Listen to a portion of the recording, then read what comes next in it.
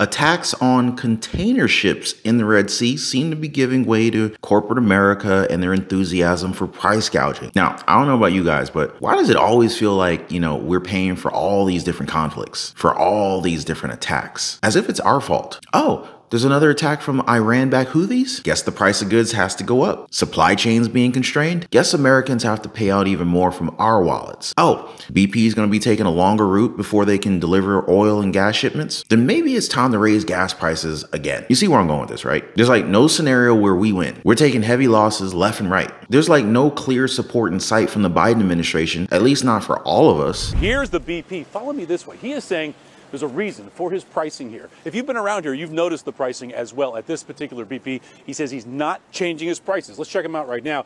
New touchscreens here. Let's go like this with the contrast. Here, 409 for regular. Silver here, mid-grade, 509. 609, haven't seen something break 5 and 6 here, for high octane. The Attorney General says she sent 2 investigators here after complaints this week, and she noted, and the investigators noted $4.75 a gallon here. She says that's excessive and price gouging. The owner tells me in no way this is price gouging, and here's what he means. Just 24 hours ago, Tom Roberts saw gas in San Antonio for $2.27 a gallon. When he stopped at the airport BP on Middle Belt, this price jumped out at him today. Couldn't believe how high it was. $4.09. And then the premium, I have to go look, was $6.09. I know, that's crazy. Michigan Attorney General Dana Nessel putting this station on notice to lower its gas prices. The state wants them to stop doing that. I don't blame them. The AG's office sending investigators here this week, documenting prices topping out at $4.75 per gallon. Samir Patel noticed more than $6 a gallon for premium. That's ridiculous. Would you get gas for that? No. So the owner of that BP branch assures us that this isn't price gouging. Oh, I promise it's not price gouging, as he rushes to the bank. So, I want to ask you guys, do you think that them selling gas at these prices is to be considered price gouging? Just comment yes or no in the comments down below. And while you guys are thinking about that, make sure to drop a quick like for the video. Really appreciate it. Share it with your friends. Maybe even consider subscribing to the channel. Heck, for all I know, maybe even turn on notifications while you're at it. By the way, if you own a home, make sure your home is protected.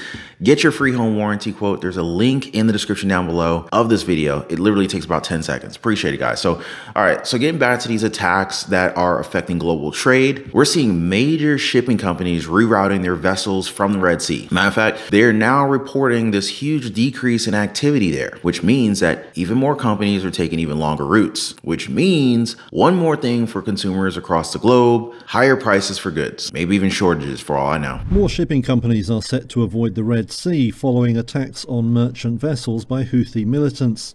German container line Hapag-Lloyd is among the latest to say it will steer clear. 25 of its ships will be rerouted before the end of the year. Hong Kong's OOCL is making a similar move. Ships will have to take longer routes to avoid the hotspot, and that could roil supply chains worldwide. The Suez Canal route accounts for about 12% of global trade. Costs will jump too, with the price of shipping a container from China to the Mediterranean up 44% just this month. Experts say anything that is moved by sea, from toys to food and clothing, could be at risk. Concern over disruption to supplies is driving commodity prices higher too. Metals prices rose Friday, as did benchmark oil prices. Crude jumped around 1%, though traders say the impact on supplies should actually be limited. Relatively little oil is shipped through the Red Sea. Much now depends on the International Naval Task Force being set up by Washington. The Pentagon says over 20 countries have signed up to take part, though some did not want to be named. Vessels from the US, British and French navies have already shot down Houthi drones in the area. On Thursday, UK Foreign Minister David Cameron met his Egyptian counterpart to discuss the crisis. It's absolutely essential that those maritime corridors, that the free movement of ships, of goods, of manufacturers, of oil, of world trade, that they keep going. The crisis grew out of the war between Israel and Palestinian militant group Hamas, which runs Gaza. Yemen's Houthis have threatened to target all ships heading to Israel in response. Now, what's even worse is that the attacks seem to be going even further and further. I mean, like, just recently, an Israeli-linked tanker was hit by a drone off of India's coast. Now you gotta wonder, is this a sign that things are about to get even worse? I mean, if we're talking about cargo prices, they're already getting worse. Ocean freight rates are increasing by 40% on some trade routes. Container prices are reaching upwards of $10,000. I mean, 10 grand, folks. I mean, can you believe that? IKEA has already advised that they're going to be facing delays in products reaching their stores, which means that we should expect more of the same with other stores that could possibly, create a domino effect to supply chains. More and more delays. You see where I'm going with this, right? And again, like, what happens when demand goes beyond the supplies that we have? Now, I'm pretty sure you guys know, given that we're now getting like a better understanding of how inflation truly works, right? So you see inflation slowing down. That is a fact, but it doesn't mean that the prices are going down. This is the lie that they try to propel. They're still going up, but at a slower pace. Now, the problem here is that a lot of Americans are realizing this fact way too late. Some even decided to listen to the narrative from the White House that things are actually getting better when we're like miles off from that kind of thing. But wait, what is the White House trying to tell us about the economy? White House is trying to sell this Bidenomics message heading into the election year. But we have a new Fox poll, and it shows that nearly half of voters, 46%, say the administration's policies have hurt them. And voters don't see the economy getting any better. They're twice as likely to see it getting worse next year. Why is that? So I'll say this, and we've talked about this many times, right? The last few years have been challenging for the American people. We know that. Coming out of the pandemic, when the president walked into this administration, the economy was in a tailspin. It was. And so the president did everything that he can to make sure that we get this economy back on track. And we understand that Americans, feel like things are still unaffordable. We get that. And that is something that the president has said himself very recently. And that's why he's going to continue.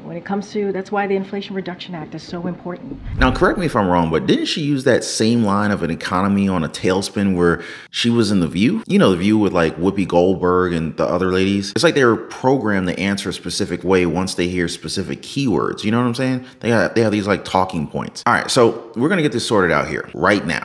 If you think that the economy was in a tailspin before President Joe Biden took office, just go ahead and comment 1. And if you think that the tailspin happened after the Biden administration, comment 2. And here's something else that I noticed. I'm not sure if you guys noticed it too, but do any of you think that President Biden is confusing lower rates of inflation with lower prices of goods? Does he think that those two work hand in hand? Because I'm pretty positive that like 99.9% of the viewers from this community understands how inflation works. And that's not a good sign from the White House or for pretty much any politician who wants to go with the narrative that prices are going down. But again, we get back to our story of, our initial story where companies are seeing price gouging, even though prices shouldn't be that high. Now, the problem is we're now in this economic setting where inflation and price gouging kind of seems to be working hand in hand. And with that, greed is not far behind. But what do y'all think? Do you think that the companies are taking advantage of the inflation that we're feeling right now? And are Americans just left to fend for themselves with little to no help from the federal government? Let me know what you guys are thinking down below. And before I go, I just want to thank y'all for hanging out. Keep safe, and I'll see you on the next video.